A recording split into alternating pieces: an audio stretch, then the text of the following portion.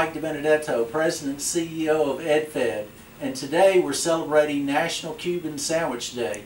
Eddy the Owl just brought me a Cuban sandwich, and I'm standing here in the break room at EdFed. So, for those of you who may not know, a Cuban sandwich has ham, roast pork, Swiss cheese, pickles, mustard, and Cuban bread. And if you live in Tampa, I understand you also eat it with salami. But I'm here in Miami, so no salami for me, and I'm going to really enjoy this Cuban sandwich. Thank you, Eddy the Owl, and y'all have a great day.